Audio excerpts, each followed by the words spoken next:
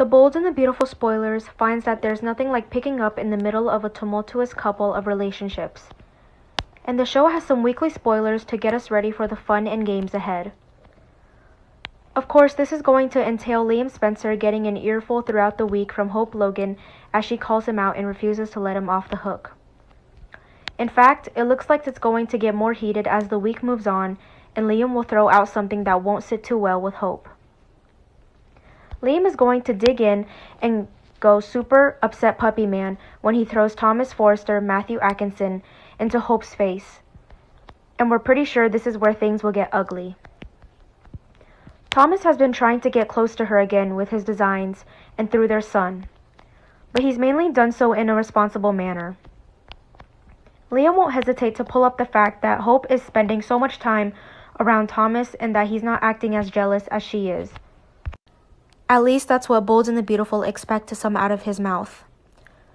To make matters worse, it looks like Brooke Logan is going to find out that Thomas is working with her again, and we expect her to cut a blazing trail to Thomas's door. Okay, it's not fair to single out Zende Forrester for channeling his inner Ridge Forrester and pursuing Zoe Buckingham, especially since she hasn't told him to stop. And because of her inaction, Zende's going to share his innermost desires with her, and the lines between professional and personal may get pretty blurry. For his part, Carter Walton will remain oblivious to the challenge to his and Zoe's relationship as he plans a romantic evening for the two of them. There may be a reinforcement heading Carter's way in the form of a surprise visitor from Zende's past pays them a visit. There are so many possibilities here, but Bold and the Beautiful are going with it being Nicole Forrester.